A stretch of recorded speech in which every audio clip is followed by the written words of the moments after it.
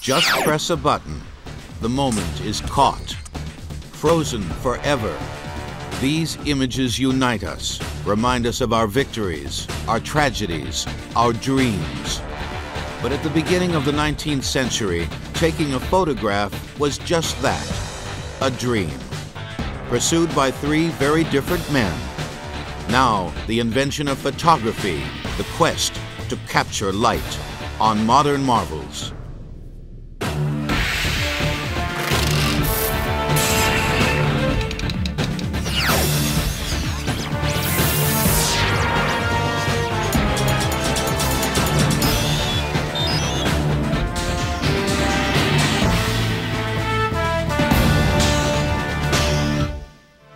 The camera, we take it for granted today. There is a camera in almost every American home. We don't think twice about how it works, we just aim, focus, and push a button. This marvelous box brings a wide world into our hands. But the camera really isn't a very complicated device. Here's how it works. When you focus the camera on an image, light reflected from that image enters the lens. It is inverted and makes an upside-down picture on the film at the back of the camera.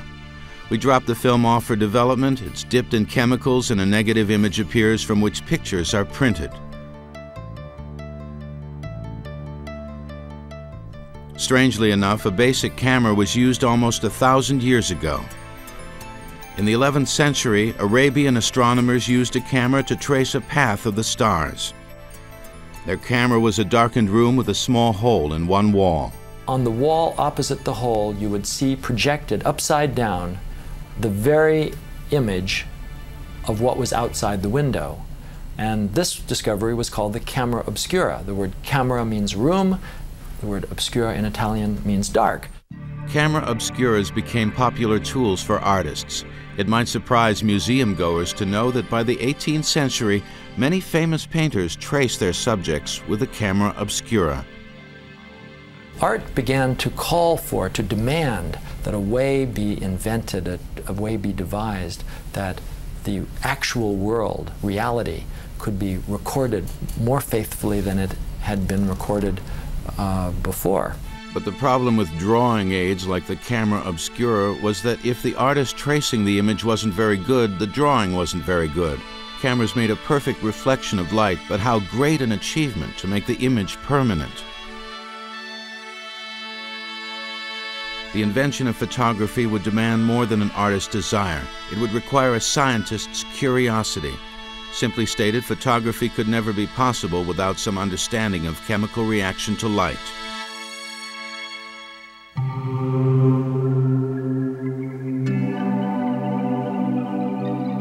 Over 3,000 years ago, early civilizations noticed that sunlight faded fabrics, but they didn't know why.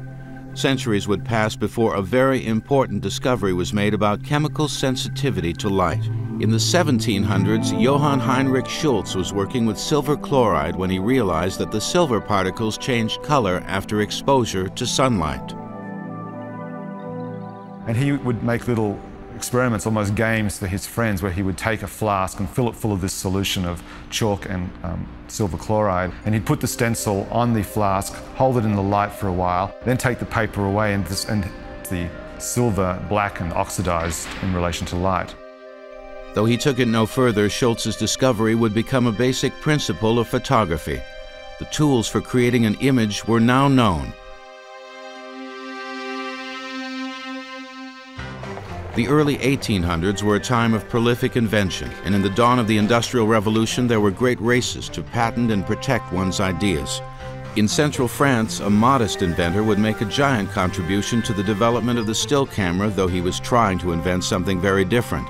In a French village near Paris in 1816, Joseph Nicephore Niepce became interested in refining the new art of lithography in order to make copies of pre-existing works of art. But he needed drawings in order to do experiments, and Niepce couldn't draw for beans. He decided to make his drawings with the aid of light, an idea far more difficult than refining lithography. In fact, it had stumped many great minds before his. Niepce built a tiny camera obscura, a little over 1 inch wide on each side. He knew about Schulze's experiments with light-sensitive silver, so he pinned paper soaked in silver chloride into the back of his camera. He was thrilled to get an image on the paper, but the lights and darks were reversed and he had no idea how to make a print or normal-looking picture from it. 6 years of tedious experimentation passed while he puzzled over better methods of creating a good image. In July of 1822, Niepce stumbled upon a solution. He knew that artists use an asphalt compound in lithography. Niepce coated a plate with asphalt instead of silver, placed a translucent image on the plate and exposed it to the sun. It was a radical idea, and it worked. He could copy works of art. In the summer of 1826, an even greater triumph would come. He used a crude camera obscura that he had, and he put the plate in the back of the camera obscura, stuck it out the window of his studio, and exposed it to the view out there for 8 hours. The result, what many consider the world's first photograph, was the view from the attic window of his country house. Niepce called his invention heliography. Shortly after his discovery, Niepce received a letter from a stranger in Paris, who to Niepce's horror knew about his experiments. The stranger wanted to know Niepce's secret in creating heliographs and claimed that he too was working on making pictures from light. Niepce was afraid his ideas might be stolen. He did some nosing around and discovered that the letter writer who signed his name Daguerre was a respected Parisian artist. Niepce wrote a courteous reply but did not reveal his technique. Shortly after he received the letter, Niepce was compelled to make a trip to London. On his stopover in Paris, he decided on impulse to meet this stranger named Daguerre. Louis-Jacques Daguerre was not only an artist, but the joint owner in a popular gallery called the Diorama. The Diorama was like Grauman's Chinese Theater in Hollywood, a place that everybody knew about. It was a mecca for tourists. It was a cornucopia of money. It was highly profitable, and it made him famous.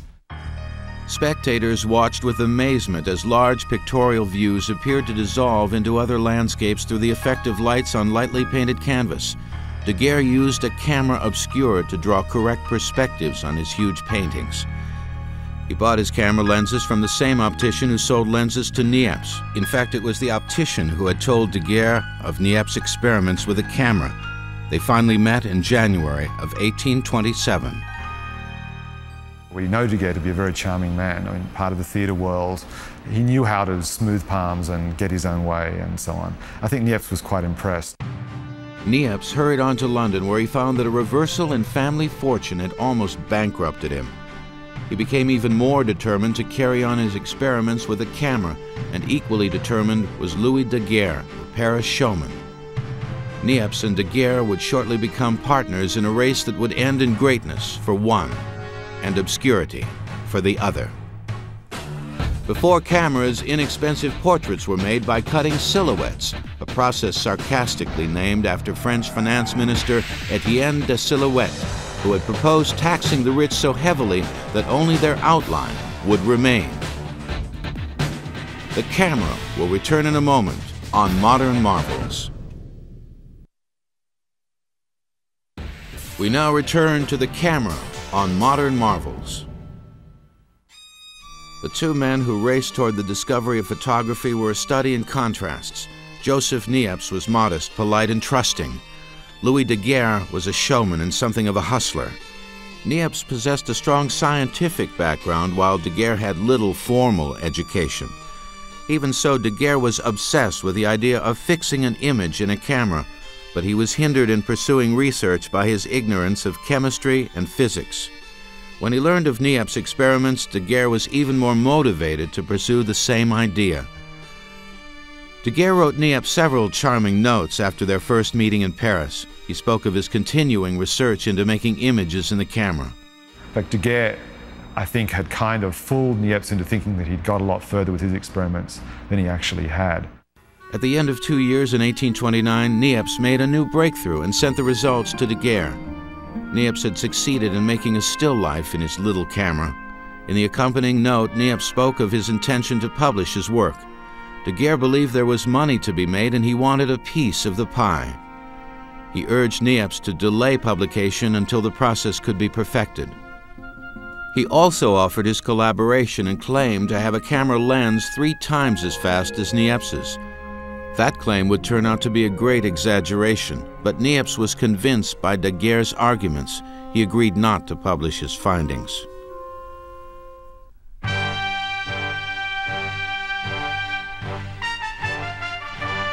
Niepce was now 64 years old, tired and impoverished. He had worked alone for 13 years, and he believed he could not advance the work further without a perfected lens. Daguerre, in stark contrast, was 42 in the prime of life, energetic and confident that heliography could become as successful as the diorama. It seemed to Niepce that it would be a good idea to hook up with this entrepreneurial younger man who was already quite a famous figure in Paris and who was well connected, that perhaps as a collaboration, this would be a better way to go than experimenting on his own. Daguerre traveled to Niepce's home and the 2 men signed a 10-year partnership, but over the next 4 years, working separately, neither man made breakthroughs. Then in 1833, without warning, Niepce died of a stroke. His great contribution to photography remained unpublished. His debts were so large that his son Isidore was forced to sell the family estate. However, Isidore inherited his father's interest in the partnership with Daguerre. 2 years after Niepce's death, his son Isidore received an urgent letter from Daguerre. At long last, Daguerre had made a revolutionary discovery. He had found a new method to obtain an image from the camera. Daguerre chemically treated a silvered plate and placed the plate in the camera. But instead of leaving the plate there until an image appeared, he took it out immediately and heated it over mercury vapors. An image soon developed, what we call a latent image. It was an astounding finding that would change the course of photography. Yet no record remains of what led Daguerre to this discovery. We like to think that discoveries are done by geniuses who cry eureka, after a moment of flash of inspiration. But I think, in fact, the invention was a somewhat gradual one. Isidore Niepce rushed to Paris. Daguerre handed Niepce's son a new contract to sign. It changed the name of the firm from Niepce Daguerre to Daguerre Niepce. Daguerre inherited all of the notebooks and research of his partner, and those notebooks were valuable and allowed Daguerre, who was himself an artist and not a scientist, to actually go ahead and successfully make a photograph as we know it today. In his theatrical style, Daguerre publicly announced his discovery, but his announcement was premature. A major problem remained. He could develop an image, but he could not make that image permanent. If it was exposed to further sunlight, the image would fade away.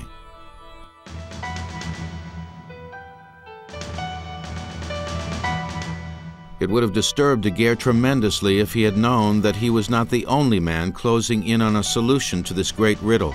In fact, a 31-year-old Englishman named William Henry Fox Talbot was working on the very same idea. On Talbot's honeymoon trip to northern Italy in 1832, he had tried to use drawing aids, including the camera obscura and another gadget called camera lucida, to capture the natural beauty of Lake Como. The camera lucida used a prism to reflect the artist's subjects onto a piece of paper. Talbot traced the reflection at his hotel and the lake. And he looked at the drawings that he made, and because he was a smart man and essentially a pragmatic man, he said to himself, these drawings are terrible. These are terrible. It was a magical moment. And on that magical moment, he got an insight that wouldn't it be extraordinary to be able to make permanent the drawings that he was making with the camera lucida. Unaware of Niepce and Daguerre's work, Talbot began to experiment with tiny cameras. We have to realize that Talbot wasn't just a kind of arbitrary tinkerer. This was a man who was probably as well educated as any man in Europe was at this time. His strong background in chemistry and optics guided his experiments. Aware of silver's sensitivity to light, Talbot worked diligently until he achieved a breakthrough. He soaked paper in a salt solution, then silver nitrate, and exposed the paper with an object laid on it to the sun. Talbot was immediately able to produce an image on paper which he called a shadowgraph.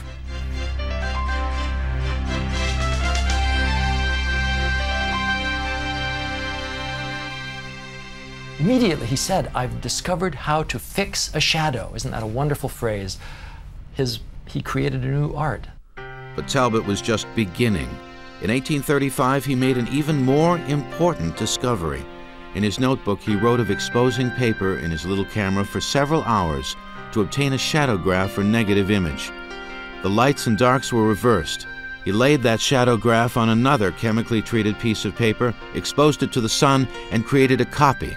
The lights and darks were now normal. It is what we consider a positive, or print.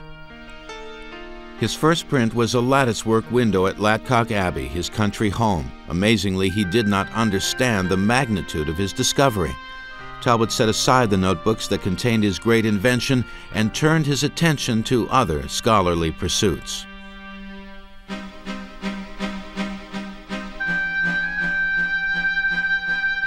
Less than 200 miles away, Daguerre continued to work obsessively in his laboratory across the Channel. He tried chemical after chemical on his silver plates. Daguerre was determined to fix the image in the camera so that it would not fade. He would not leave his lab for days on end. He neglected his business and his family. After 2 more years of struggle, in 1837, Daguerre announced that he had found the solution. Daguerre again sent for Isidore. When Isidore arrived in Paris, Daguerre triumphantly revealed his discovery. The method Daguerre discovered was oddly simple. After obtaining an image on the plate, Daguerre bathed the plate in a salt solution which stopped the chemical reaction on the picture. Joseph Niepce, whose work was critical to Daguerre's discovery, would only be credited with the earlier chemical process. The magnificent invention would be named after Daguerre alone. He called his pictures daguerreotypes. Niepce's son, Isidore, was furious. He told a friend, "All his conduct has been nothing but a heap of shameful and despicable charlatanism." Isidore felt that his father had been dishonored, but Daguerre insisted that his photochemical process was different from Niepce's. In the end, Isidore signed the new contract, agreeing to all of Daguerre's terms, in the hope of receiving some compensation if any money were made. Daguerre conveyed his incredible findings to the French Academy of Science. The Academy announced Daguerre's discovery, though not in detail, to the world in January of 1839.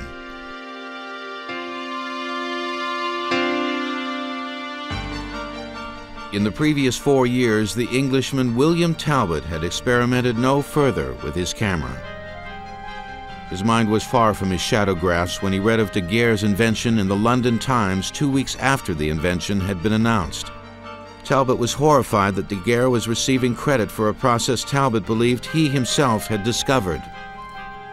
He immediately resurrected his old experiments, made a few new ones, and 2 weeks later, on January 25th of 1839, which is what I call the birthday of photography, Talbot made a presentation to a group of people, to a group mostly scientists, in London, where the first public exhibition of photographs was made.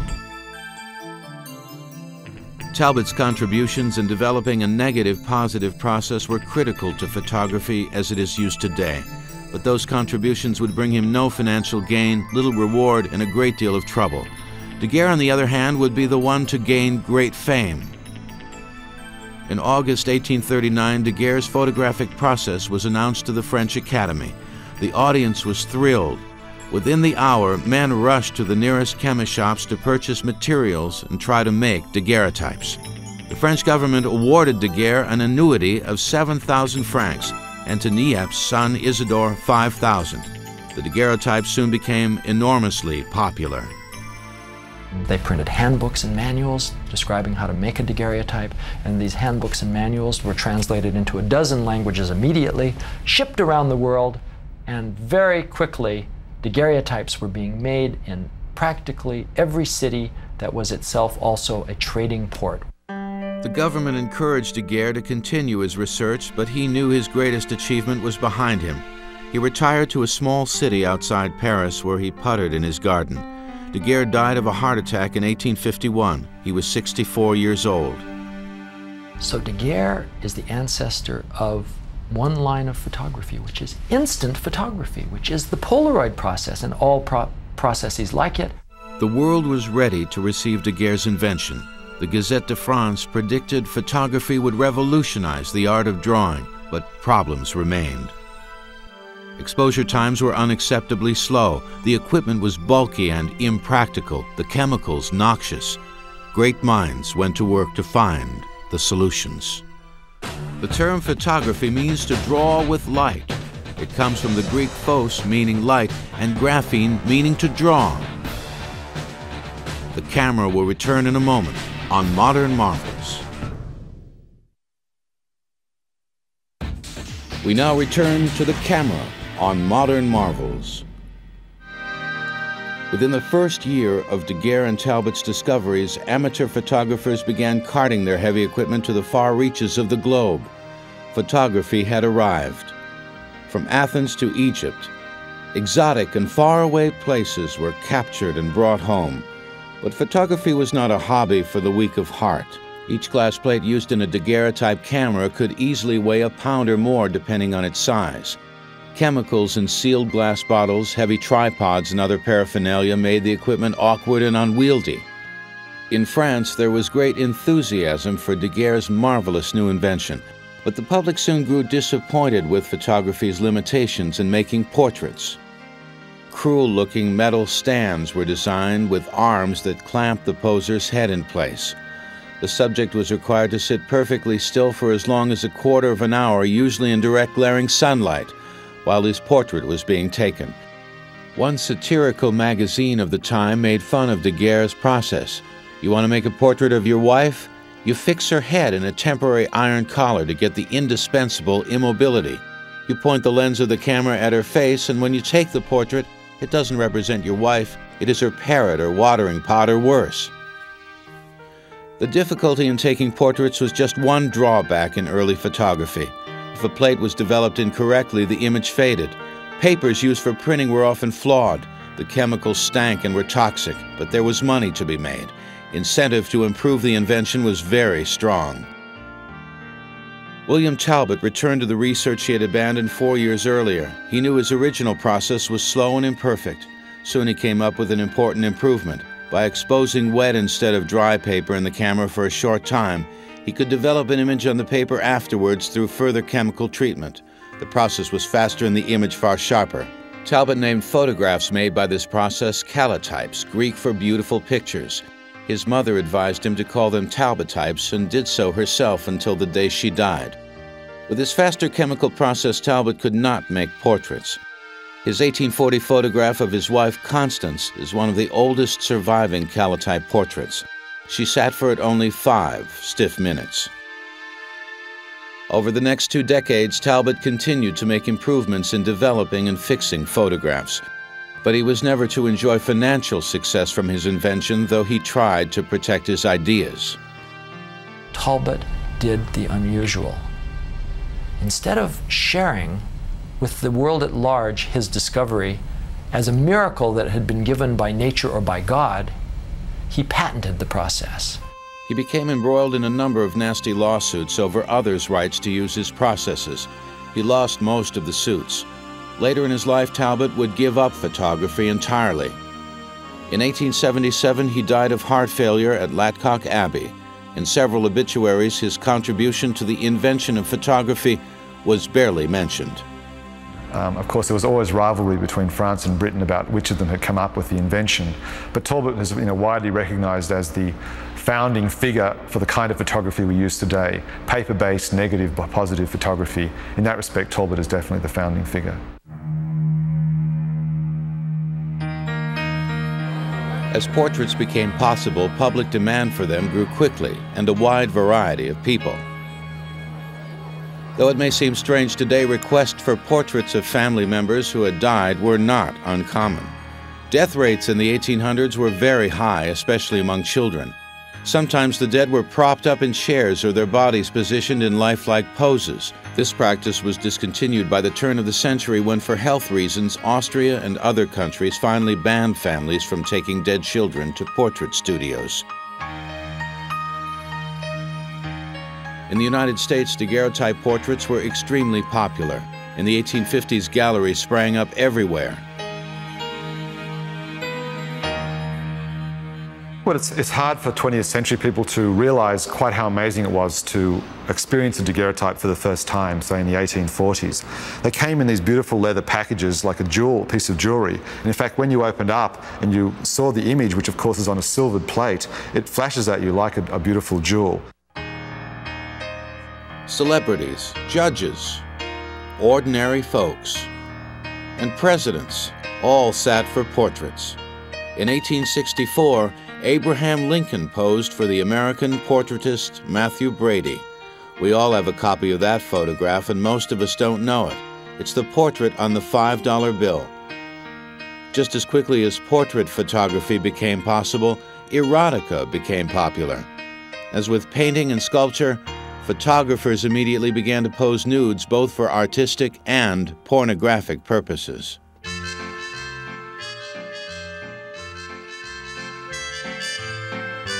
From 1840 to the early 1860s, the daguerreotype had a glorious run. But by the mid-1860s, its day had passed. The plates were so fragile they had to be sealed under glass, protected from damaging fingerprints or oxidation. Daguerreotypes did not duplicate well, and a portrait by a reputable salon could cost as much as $1,000 at today's prices. But more importantly, something came along to take their place. Frederick Scott Archer, an English sculptor, made an improvement in photography so significant that most photographers abandoned both the daguerreotype and the calotype in its favor. Archer called this process collodion. He coated glass plates with a compound made of gun cotton and ether. Unlimited prints could be made from the glass plates, and the images were pin-sharp. The collodion process would dominate until the 1880s, when dry plates would replace it. But despite these improvements, photography continued to be a cumbersome and elusive hobby. The early chemistry was, for the most part, fairly toxic. People became ill, deranged, and otherwise sick from constant exposure to different kind of photographic processes and fumes. Revolutionary advances would have to wait for visionaries to rethink the camera itself. One young man would claim that vision and be responsible for the prototype of what we think of as the camera today. Identifying criminals with photographs was popular with law enforcement and collectors. In 1876, photographers sold over 50,000 souvenir prints of Jesse James' gang after they were killed in a bank robbery attempt. The camera will return in a moment on Modern Marvels. We now return to the camera on Modern Marvels.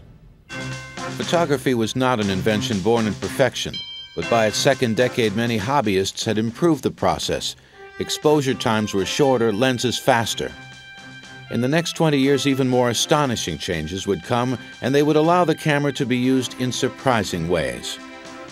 Camera bodies were designed in a wide array of shapes and configurations. Some cameras were designed to use both daguerreotype and calotype backs. Others had an accordion bellows so that the subject could be kept in focus at various distances. Studio cameras varied in size from small to bigger than a man. Stereoscopic cameras became very popular. Paired images viewed through a stereoscope became fused into one image in the mind and gave a startling illusion of 3 dimensions. Many inventors focused on ways to make photography more profitable. André Desideri, a Parisian, designed an ingenious camera in 1854 that allowed up to 8 exposures or negatives to be taken on one plate. He called them cartes de visite, or calling cards. They were wildly popular and cheap to make. Photographs of famous people like Princess Alexandra of Wales sold like hotcakes.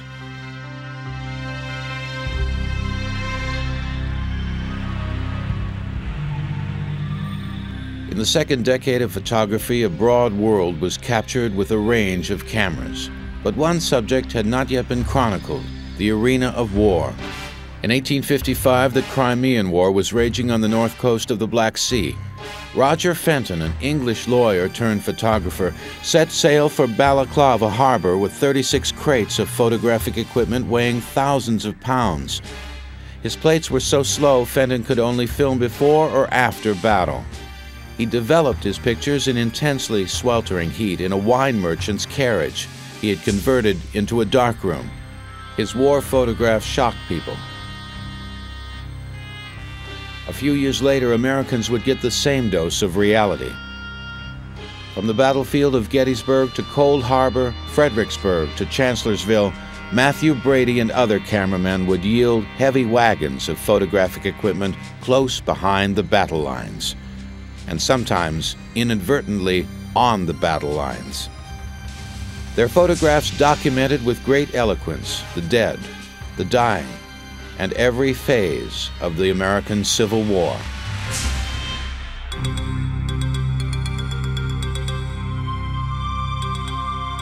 In the decade after the Civil War, the development of dry plates and the invention of fast mechanical shutters finally allowed photographers to record motion accurately. That would turn out to be highly profitable for Leland Stanford. Stanford, a former California governor and a racehorse enthusiast, made a $20,000 bet with a friend in 1873 that all 4 of the horse's hooves left the ground at the same time during a gallop, but not in the manner in which artists depicted them. Stanford turned to a camera to prove his theory. Stanford hired Edward Muybridge, a British photographer living in San Francisco, to settle the question. Motivated by his fascination with motion photography, Muybridge had invented a fast mechanical shutter. In 1877, Muybridge lined 24 cameras in a row, a few paces apart on the track at Leland's farm in Palo Alto, California. Each camera shutter mechanism was controlled by a string, and as the horse went down the track, it broke the string and clicked the shutter, and you got an image of the horse in that particular position. The photograph showed beyond a doubt that a horse's hooves did indeed all come off the ground at the same time in his gallop, and in an unlikely place, under the horse's belly. Stanford won his bet. Muybridge's shots of progressive action heralded a new direction in photography, as with the ideas of a young man in upstate New York.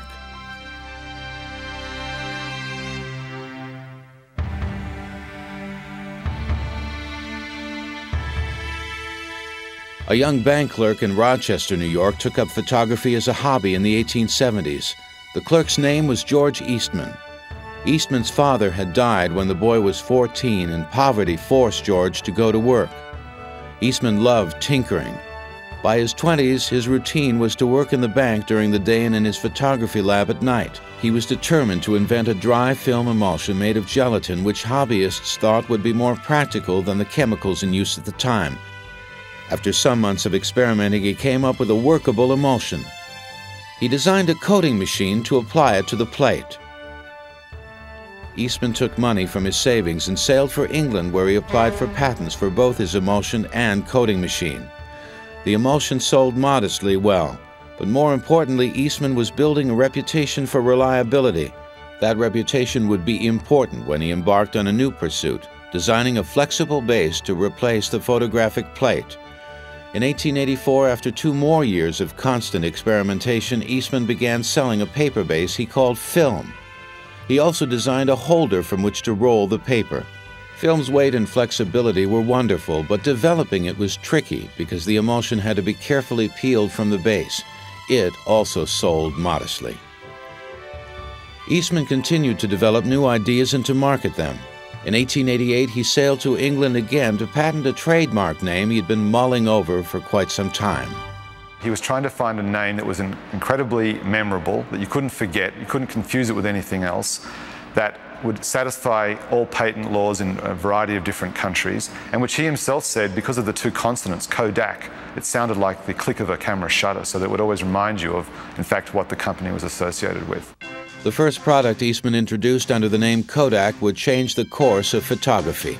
It was a camera half the size of a shoebox, 22 ounces in weight. It wasn't the first small camera by any means. Smaller camera bodies had been introduced by various companies in the 1880s. But Eastman added something ingenious, a 50-foot roll of film, capable of making 100 exposures. Loaded with film, the camera cost a steep $25, but Eastman's stroke of genius was that for $10, his company would process the film, reload the camera, and return the camera and prints to the customer. He marketed this whole process under the slogan, "You press the button, we do the rest." And this was his way he revolutionized the whole business, because the most unskilled amateur could now take photographs. The Kodak camera went on the market in July of 1888. In 6 months, to Eastman's astonishment, he had sold 2,500 and set a course for the future of photography. In the next century, Kodak cameras would be offered in every shape, size, and color imaginable. A camera marketed for children was called the Brownie. A camera targeted at women included a lipstick and compact. Eastman's company would reach into every arena of amateur and professional photography. Kodak became the household name in photographic supplies, and it is to this day. Eastman's real genius lay in his business sense. His advertising campaigns were brilliant. His advertising constantly played on ideas of memory and desire and loss. The idea that if one didn't take a photograph, one would lose this memory, and with it, your entire child's childhood, if you like. Eastman's pioneering achievements in photography would extend to other mediums as well. His work in film was in no small measure responsible for an invention on another frontier, the moving picture.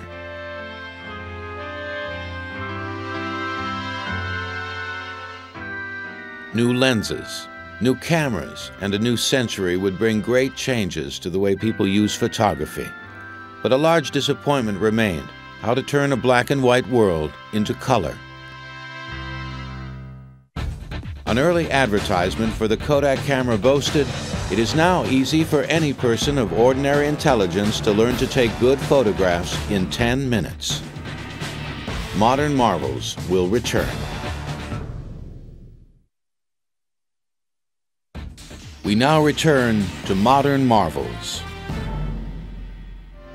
As the 19th century drew to a close, the evolution of the camera and of chemical processes allowed photography to expand further into science and business. Police work, X-rays, and news photography were just some of its uses. People readily accepted photography's usefulness, but few accepted it as art. In fact, most early photographers did not see themselves as artists. But a few visionaries like Julia Margaret Cameron took photography to a higher level. In the 1860s, Cameron set out to create portraits that were art. She used dramatic lighting and borrowed ideas from the classics. She converted a chicken coop into a darkroom and composed personal dramatic portraits of her friends. Among her subjects were the scientist Darwin, the poet Tennyson, and the Alice who as a child had inspired Lewis Carroll's Alice in Wonderland. I think she is one of the greatest of geniuses in the 19th century and in the whole history of photography. Critics mocked her soft focus. She never made a profit, and her work lay in obscurity for many years after her death. Photography would not find a welcoming place in art galleries until the 20th century. Its acceptance was due in large part to Alfred Stieglitz, a photographer, collector, and critic. Stieglitz opened a small gallery in New York in 1905, and for 30-something years exhibited photographs side by side with great contemporary works of art. Stieglitz believed profoundly that a photograph could be as important a work of art as any painting or any sculpture that he had ever seen. It is clear from the works of Degas, Delacroix, and other turn-of-the-century painters that they drew inspiration from photography. The notion of photography as art came slowly, but by the 1880s the camera had become a powerful political and social tool in the hands of some documentarians. The homeless and recent immigrants were the subjects of both Jacob Weiss, a New York photographer in the 1890s, and of Louis Hine a decade later. Hine's photographs of children in sweatshops helped initiate the passage of child labor laws. In the Dust Bowls of the Midwest and the migrant camps of the Far West, Dorothea Lange, Walker Evans, and other government photographers recorded rural lives displaced by drought and poverty during the Great Depression.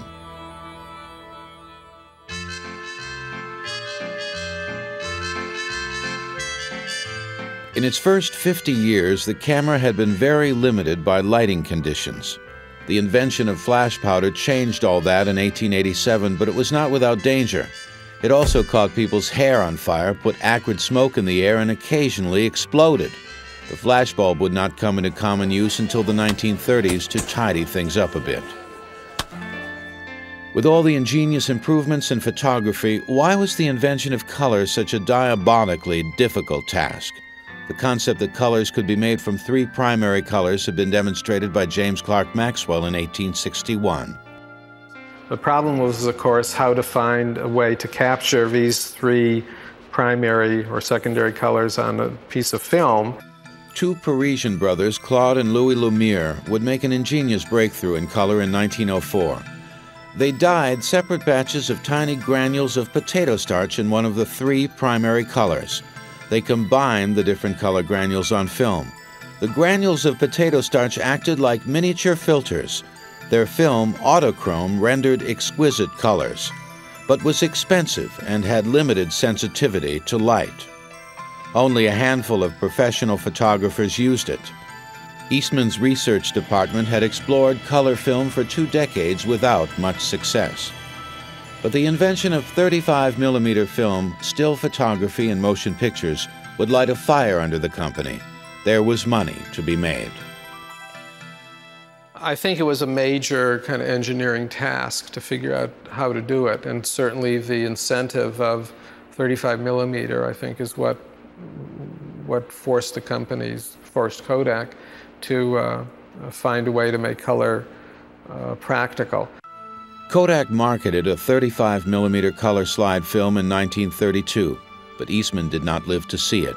In 1931, Eastman turned 78.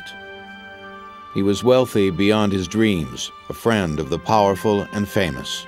A man of eclectic tastes, he loved big game hunting and elegant dinners, camping and classical music.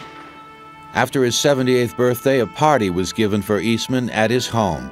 Shortly after the guests left, his secretary heard a gunshot and rushed upstairs. Eastman had ended his life with a bullet to his brain. The father of the modern photographic process left a note that said only, "My work is done. Why wait?"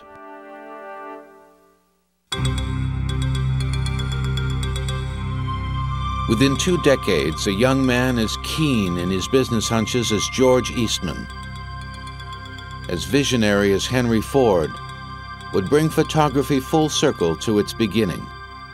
Edwin Land, a Harvard freshman in the 1920s, was walking down Broadway in New York City on a college trip.